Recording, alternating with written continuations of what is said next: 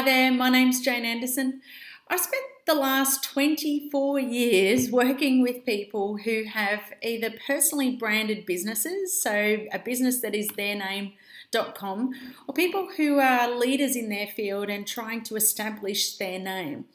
So I've worked for large organisations as well as mentoring women who have businesses that are startups, and or those starting to kind of leave their jobs and go out on their own, or even those who are already doing really well and need rebranding. So I'm essentially a communications expert, and I'm obsessed about helping women grow their practices. I'm obsessed about that business growth, and really three things that sit inside that. So one is your personal brand, how you market yourself, and how you sell yourself.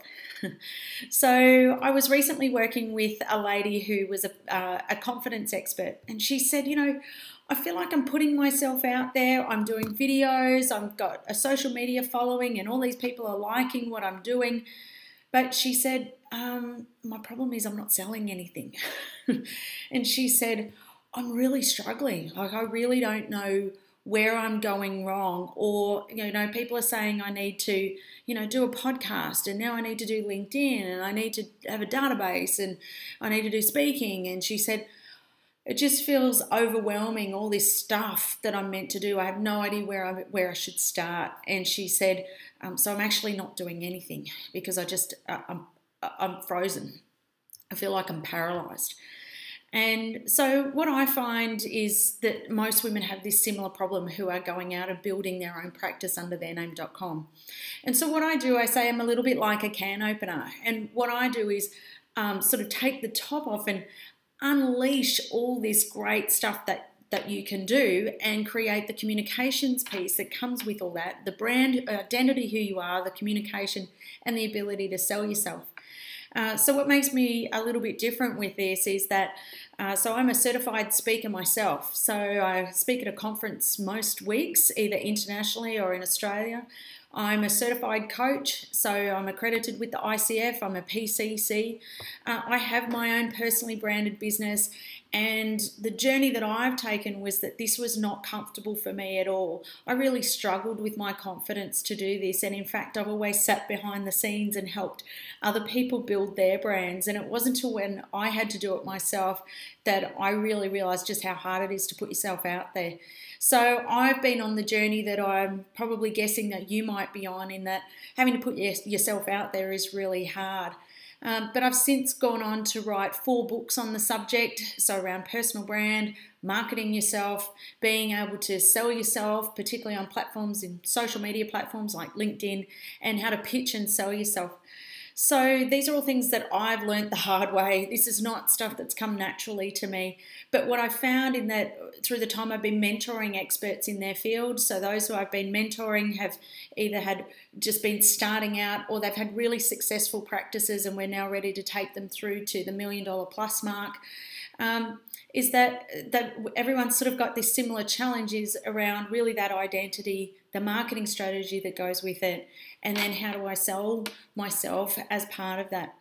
What I have found is unique, though, with women who are experts in their field is that it's not just about selling ourselves, but it's actually, we've got a lot of other commitments. Most have families, kids, other things going on. The other thing is that, around 60% of businesses in Australia are started by women. And so there's a lot that are coming out of corporate who are wanting to start up their practice. But sometimes their challenge is trying to make sure that it doesn't come across or get the support around them, that it doesn't look like it's a hobby. This is actually a practice. And the other thing I find is that sometimes we can underestimate just how much we have to sell.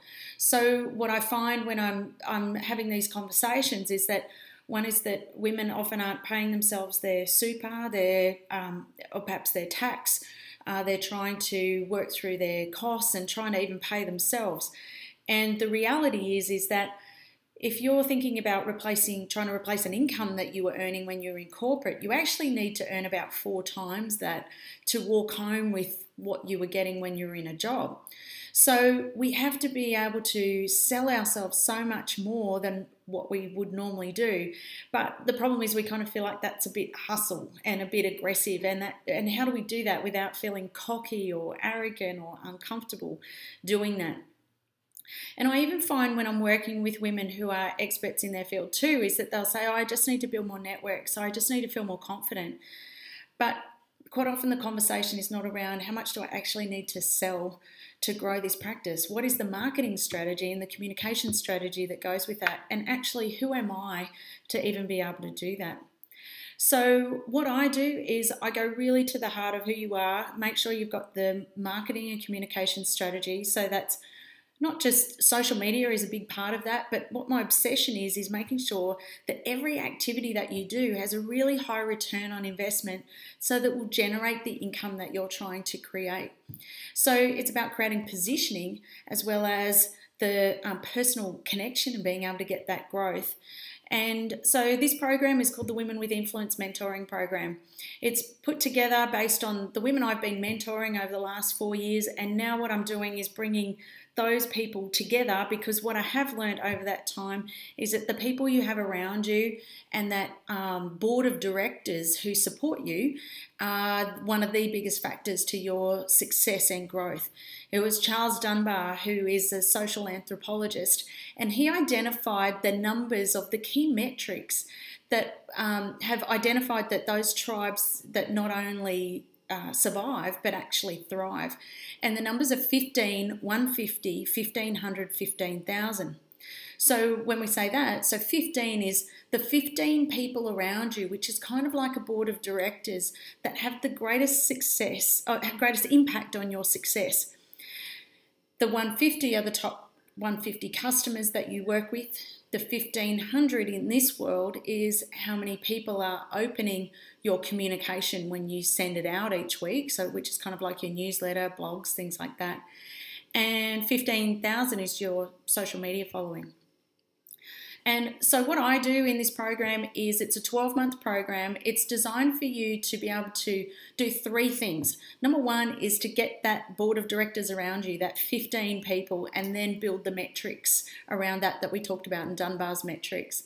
So the second thing that we need to do is help you to achieve your income goal of $120,000 per year. Now that may mean that maybe you're sort of halfway on track for that. Maybe you're earning $60,000 a year. Then we're going to elevate it up to another 120 on top of that. Or maybe you're starting out and we're going to focus on getting that 120,000. So the goals are 120,000 per year in turnover, getting your tribe metrics around you. And the third thing we're going to do is you're going to write a book, believe it or not. So it's not going to be Encyclopedia Britannica, it's not going to be massive, but it's going to be the right book for you and your practice to help you grow. So they're the 3 things that are the goal in that 12 months, because they're the things that I've learnt that really matter. And the other thing that matters is that you being able to do the work that you love, be paid what you're worth, and to be able to feel like you have impact and influence to be able to grow your practice. So if you would like to find out more, my suggestion is download the information from here. You'll see the program and all the IP that sits in that and that you're going to be learning throughout the program. And the way that it will work is that each month there'll be a 1-day workshop and get together, and it will be capped at 15. So we've got Brisbane, Sydney, Melbourne. And the idea is for you to build that board of directors around you and then to help you grow those metrics. If you do have any questions, you are most welcome to contact us. And before getting started, I really like to have a chat with you, because this is not a done-for-you program. This is hard work, but I can tell you that the rewards come at the end. So I would love to chat with you soon, and I look forward to hearing from you.